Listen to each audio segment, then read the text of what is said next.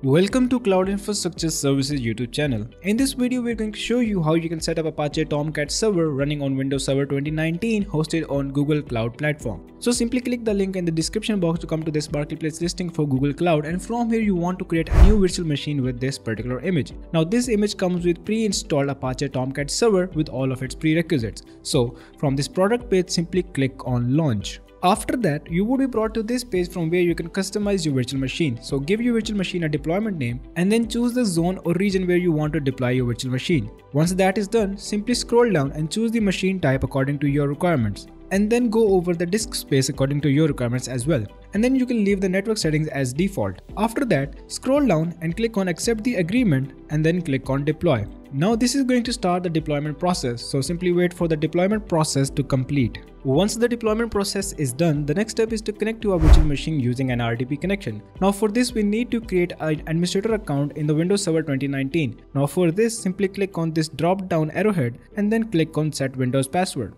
And in here, you're going to provide a username. So I'm going to type mine as CISadmin.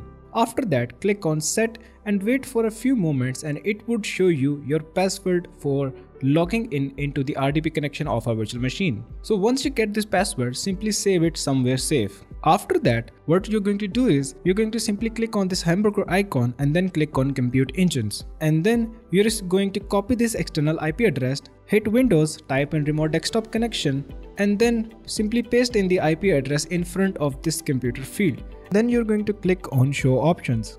And for the username, it's going to be CISadmin, basically the credentials that we have just created. And then we're going to click on connect. After that, it is going to ask us for the password that we had just stored somewhere safe. So simply type in the password and then click on OK and wait for the connection to be established. Now once the connection has been established, you also need to wait for the Windows Server 2019 to completely load. Now once the Windows Server has completely loaded, the very first step that you want to do is that you want to access the Tomcat Apache web server. Now this server is hosted on localhost and the port number 8080. To access it, simply click on this desktop icon that says Tomcat. Now as you can see that our Apache Tomcat server is running perfectly fine. However, we cannot open the server status manager app or the host manager or any other admin portal because we do not have the credentials of the administrator account. So if I try clicking on one of them, it is going to ask me for the credentials, but I do not have the credentials yet. So the next step is going to be to create a new Apache Tomcat user, which is going to be our admin user. Now to do this, the very first step is going to close down this Internet Explorer and then hit Windows and open up the administrative tool known as services.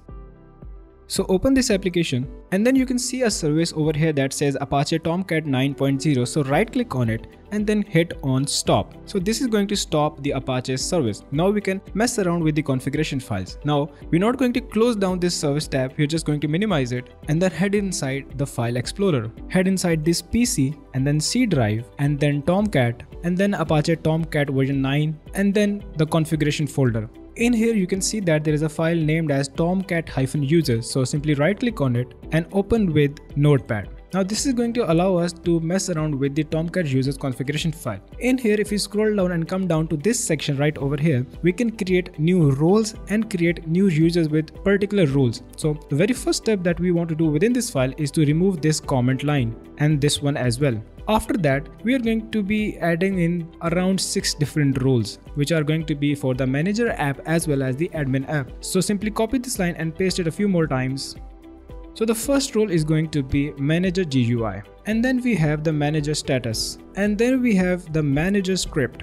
After that, we have the manager JMX, and then we have the admin GUI, which is going to give us the access to the admin portal, and then we have admin-script. Once that is done, then we can create a particular user with a specific username and password or its credentials. So we don't want 3 users. So I'm just going to remove these 2 lines. I'm going to create only one user with the username admin and the password admin as well. Now here comes the important part. We want to assign particular roles with this particular user, which is admin. So the role that I'm going to define are going to be admin-GUI, which is going to give it access to the admin portal, and the manager-GUI, which is going to give it access to the manager portal. Once that is done, simply exit from this file and then click on save. After that, we need to restart the service of Apache. So head back to the services tab and then right click on Apache and then click on start.